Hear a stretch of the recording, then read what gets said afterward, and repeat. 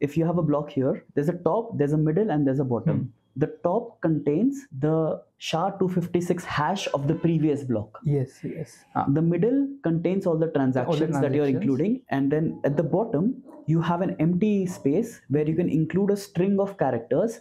And the idea is that you keep trying out different strings until you get to a point where a certain string of characters combined with everything else that came before, when you input that block into SHA-256, the output that you get looks a certain way. SHA-256 output is always 256 digits, right?